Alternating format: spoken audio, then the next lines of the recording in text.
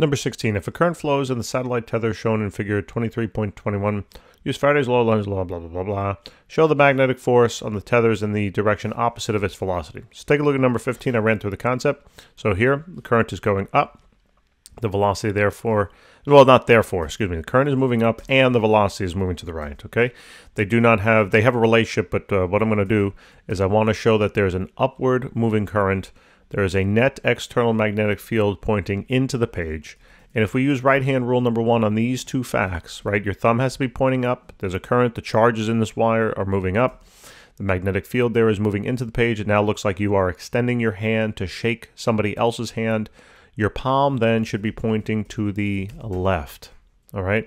So that is now the force that is acting on this particular current flowing through the wire as a result of this external magnetic field imposed on that current. And as we can see, that force is then in opposite direction of now the moving velocity. All right. It serves to try and reduce the flux that's happening and blah, blah, blah, blah, blah, blah, blah, blah, blah. That's good enough for this.